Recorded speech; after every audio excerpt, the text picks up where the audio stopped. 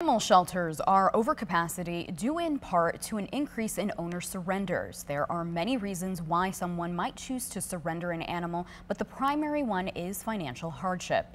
There's a new effort underway in Muskegon County to provide temporary assistance to dog owners in need, and it's all in memory of a dog that captured one woman's heart named Solo.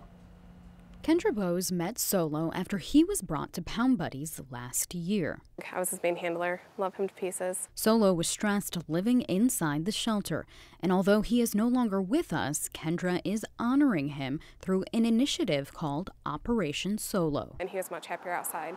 So that's my main mission, is to help people take care of their outside dogs. Operation Solo provides supplies like food, collars, and more to families in need, just like Jonico Spears, a pet owner in Muskegon Heights. His dogs, Storm and DOG, primarily live outside. When they came out, they seen my dogs. It was very healthy, and I showed them how much love and affection I give my dogs. And ever since then, Kendra and them been coming out, and they do well checks, and they provide food and love to the dogs, and I appreciate it very much.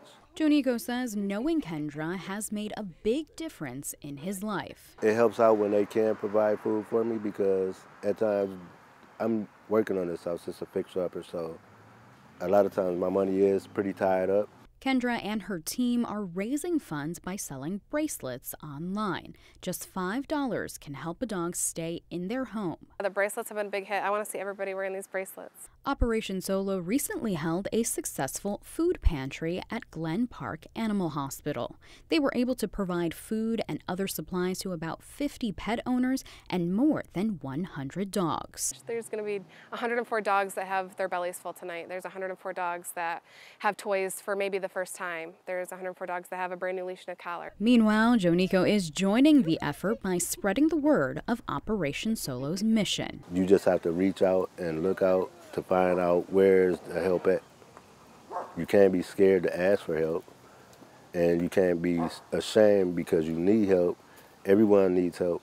Kendra says she wants to make sure that all dogs, but especially the ones kept outside, have everything they need to thrive. We want to teach them what we know. We want to just make sure that if they are outside, that they're taken care of. So it's not a bad thing that dogs are housed outside. We have to kind of educate everyone in that, and as long as people are doing it the right way. The right way, all in loving memory of an outside dog named Solo.